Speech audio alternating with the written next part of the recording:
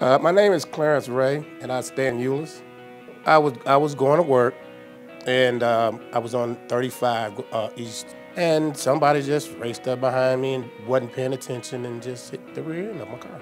I had back injuries, from the accident, and when I got out the vehicle, I kind of stumbled a little bit. After we did change information and everything, then I went to work.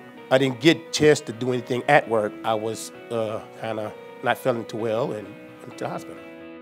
Almost every month when I first, had the accident, I heard from him, and then after that first initial year in 18, I informed her of everything that was going on at the job, and so that, to me, told me that I had a good person.